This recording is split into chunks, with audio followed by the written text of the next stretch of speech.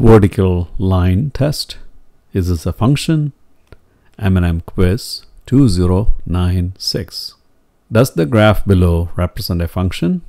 Yes. Every vertical line intersects with graph only at one point.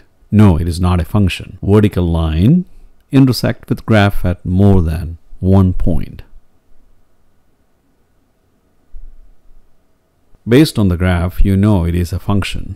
And the reason is that when you draw a vertical line anywhere, it intersects the graph at just one point. One point. So it is a function. So that's what I did here. Draw a vertical line and we have the point of intersection. For one input, one output. So here is the x and here is the y. And here is the x and here is the y. And here is the x and here is the y.